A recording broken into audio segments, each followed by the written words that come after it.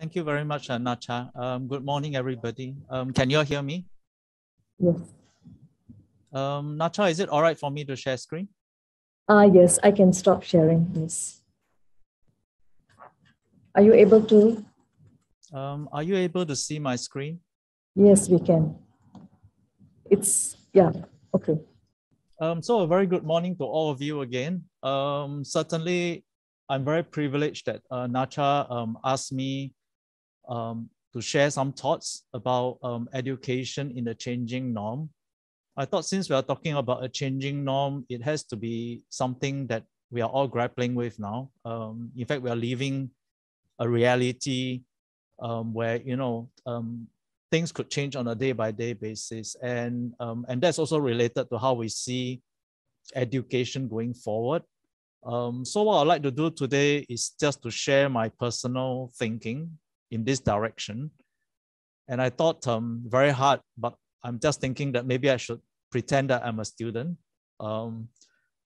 So you wanted to, this student would be, at this point in time, be defined as a cohort called Gen Z. And I would like to think how, they would like to learn if they were to join SUTD. So that will be the way I'm thinking about this particular presentation. So of course, it'll be good to think about it in three ways. One would be to think about the needs of Gen Z. I mean, this is something that I took off the web. It was actually cited in the World Economic Forum, how Gen Z thinks about education and how they think about their role in the world. Secondly, which I'll present shortly, I'll think about what SUTD has to offer. I think Prof. Chong has been teaching me a lot because, as what Nacha says, Prof. Chong is the provost, the first provost since the inception of this institution. And so it'll be good that you all heard about his views about what SUTD to be offered. And I think the first question is certainly not just what SUTD has to offer, but would it continue to stay relevant is an important question since we are talking about changing norms. And of course, the third one is that what is changing? That goes to the heart of the keyword of the theme of this pedagogy day. So maybe I start at the first aspect, just taking a survey that I think you had the time to read while I'm talking. What Gen Z prefers. This is just a survey, self-perception, mind you. 6,000 Gen Z. This is not so-called something that is relevant to Singapore alone. So this is a worldwide survey. And I highlighted some keywords that they are interested in, which are they would like to have more exposure to real life work. I think they are very, by the way, Gen Z are digital native, I think they were born with a mobile phone in their hand, So they were playing with it when they were babies even. And so this represents a very interesting cohort.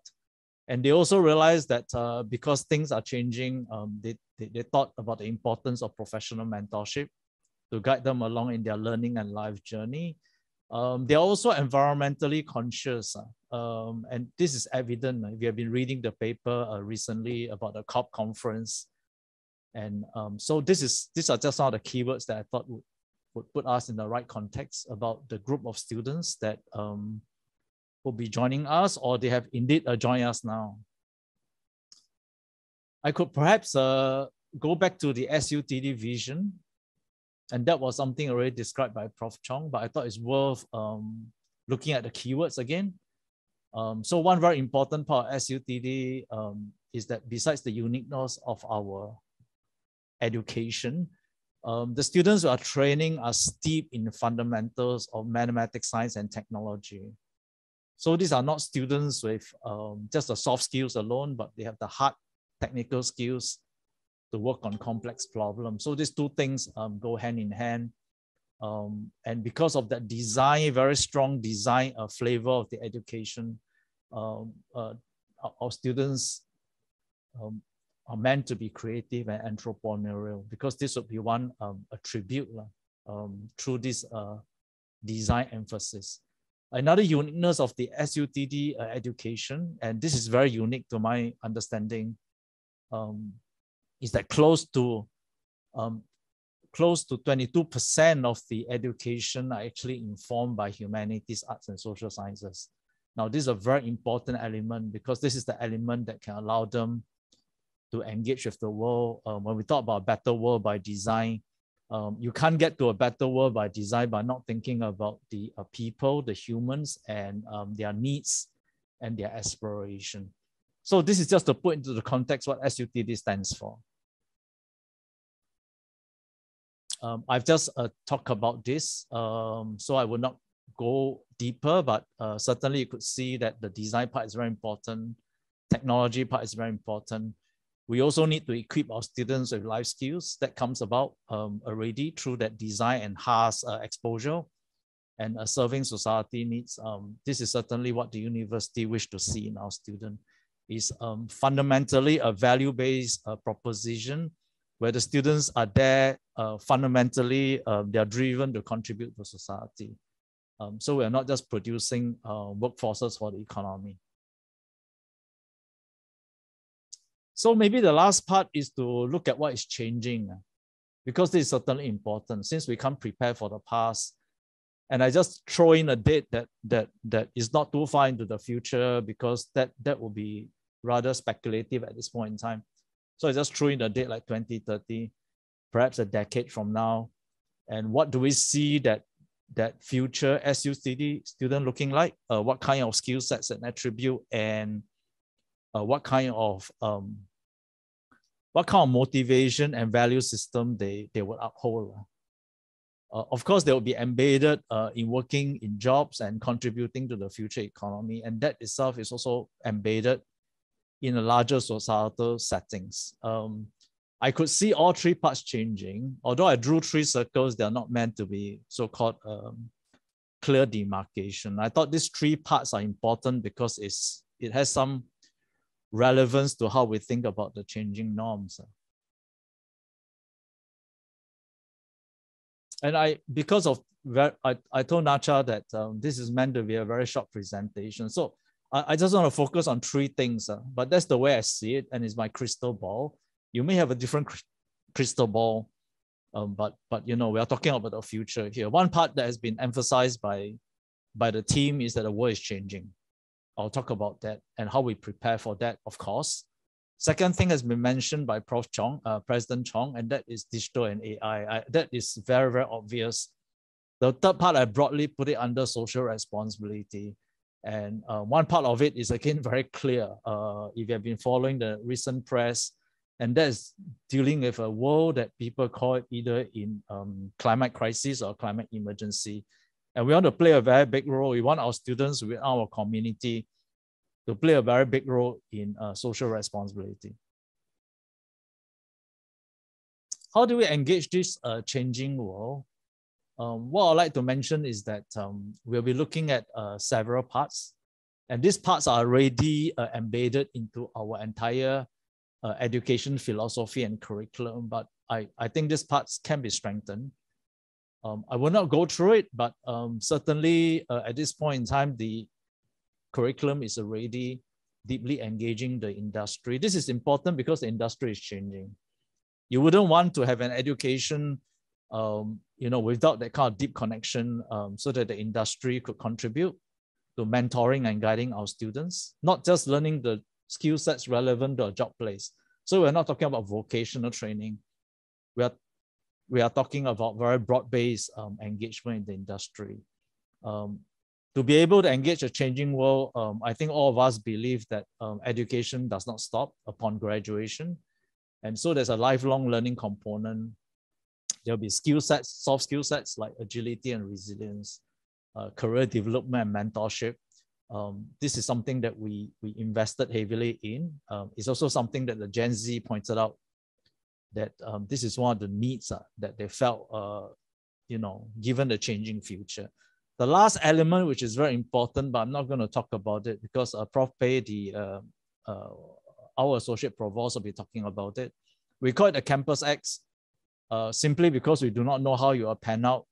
But it's a very important project because it deals it deals with this cyber digital future that we're embedding in.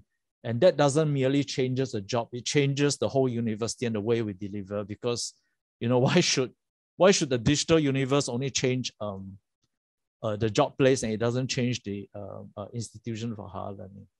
So we are now imagining, and we hope that, you know, our young students, those who are studying with us now, or those who are thinking about joining us, you will come on board this very exciting journey. Some of you would know that we are located in Ek Sumapa Road, Singapore, excuse me. And,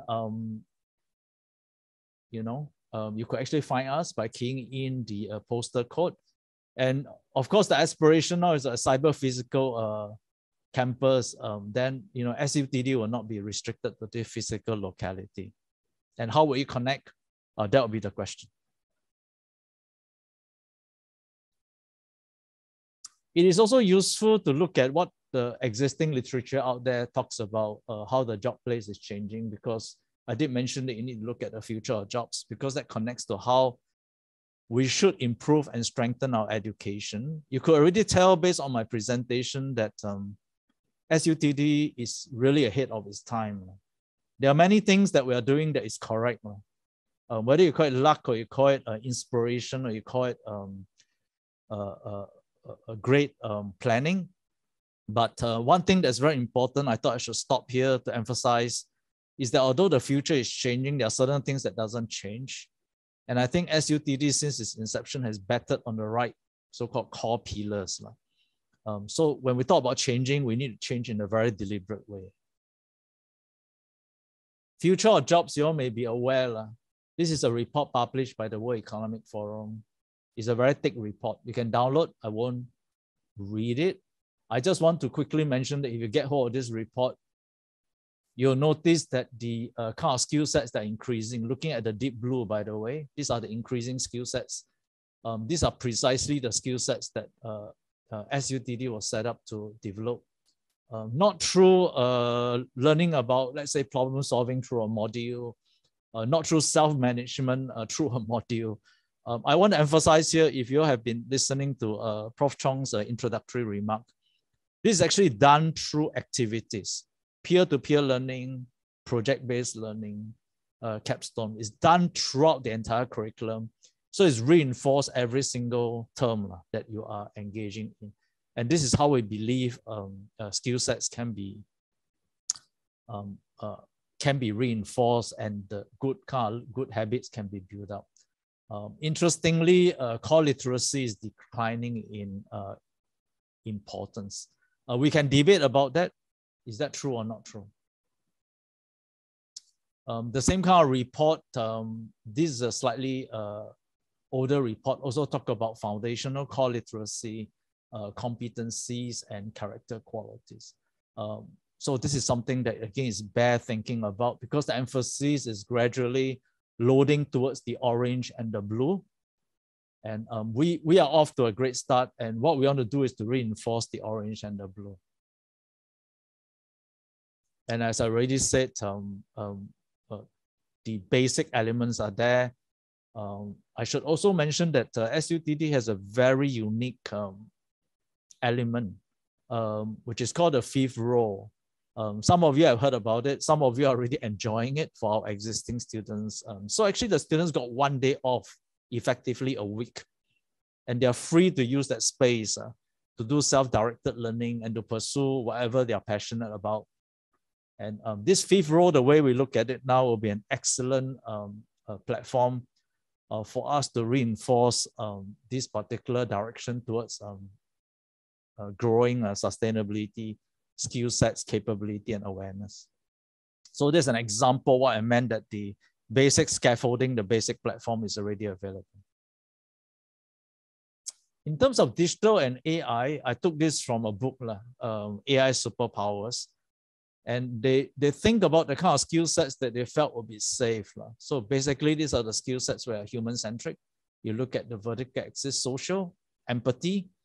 And the other direction that is very important is creativity. So they are thinking that in the near, maybe even midterm, the AIs are not able to replicate this kind of skill sets that easily. And that's the safe zone. And here's an example of what I meant by SUTD being ahead of its time. You have human centricity, you have HAST. Creativity, in my opinion, will be done in a structured and purposeful way through this design competency. So it's not just telling you to be creative, but there's actually a structure. There's a pedagogical pathway to nurture you to be creative. You don't have to be born with it. Kind of like black and white, a binary. A new program called Design AI has been initiated precisely in this direction. I won't talk about it, but certainly we can discuss that if you want to know more about it. This creativity is very important. Again, without me spending more time than what I'm allocated, I'm very happy to announce that all of you would know about International Design Center. That was the center that basically grew this very unique design competency over the past decade. We're going to take it to the next level in the second decade, and we're calling it a Design Z. The Z stands for Zeitgeist. Zeitgeist is a German word for spirit of the time. So we think design is going to be a new spirit of the times. This is very exciting. And just for this reason alone, if I were to be Gen Z, I would join SUTD because it's a unique offering, not available elsewhere to my knowledge. Again, there's not enough time to talk about this, but one of the speakers could be talking about design. Finally, that's my last slide. Going back to the ever-changing world, I think ultimately education is not just for the sake of education.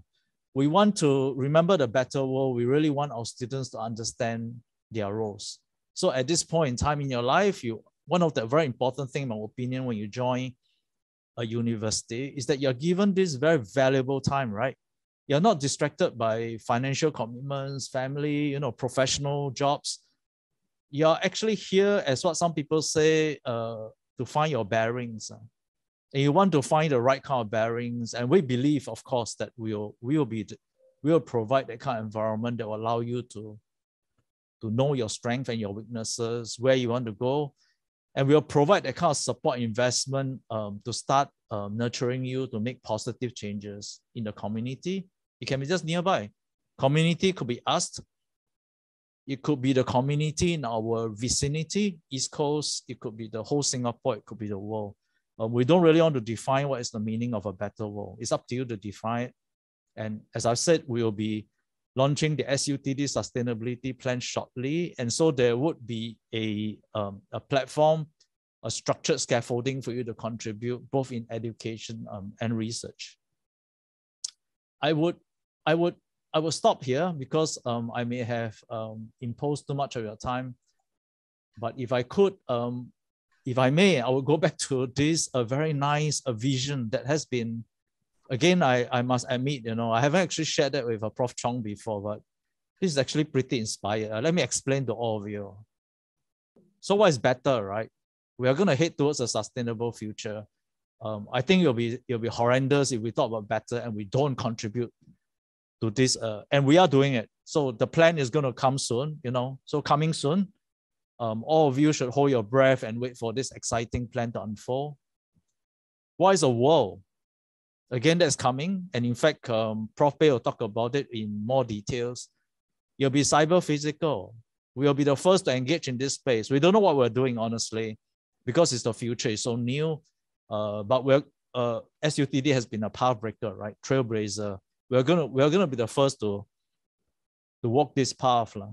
So this is very exciting. And finally, I did mention, although I did not provide any details, we're going to take design to the next stage, not because it's sexy, not because it is a pure differentiator. I think I've shared with you the Future of Jobs report. I think I've shared with you sufficiently that you need to be creative and innovative. This is not an option now. We used to talk about it as an option in education. In my belief, this is mandatory. Remember the graph I showed you? AI superpower.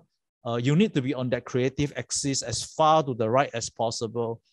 You need to avoid the part where you're just following jobs because of an algorithm, mechanical processing of tasks. I don't think that's a good direction for you to be educated in, if you don't mind my opinion. And so this design Z is going to be really, very crucial. And again, President has actually committed to these three very strong direction.